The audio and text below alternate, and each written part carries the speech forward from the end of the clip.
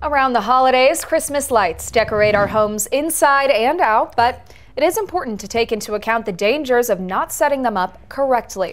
If you are traveling for the holiday or just driving around town, paying attention to road conditions is just as critical.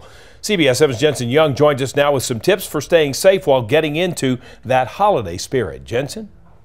Yes, we are officially in the Christmas season, and one of my favorite traditions is traveling home and decorating with Christmas trees and lights. But it's important to be aware of potential risks. When decorating, it's important that you do not overload your outlets with multiple sets of lights plugged in together. Some lights can get very hot. Whether you're decorating inside or outside, be sure to keep flammable items away from the lights and make sure that the lights are not covered. It can be hard to remember to turn off all the lights before you go to bed, so a timer is a good idea to install with your lights and decorations. Something that I do personally is there's specific outlets that you can buy that you can set up on your phone using an app.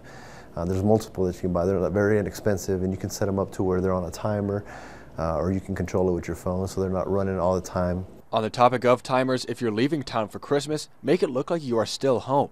The age-old set timers, locked doors, make sure that your pipes are wrapped up just in case something freezes while you're gone and you come back to a mess.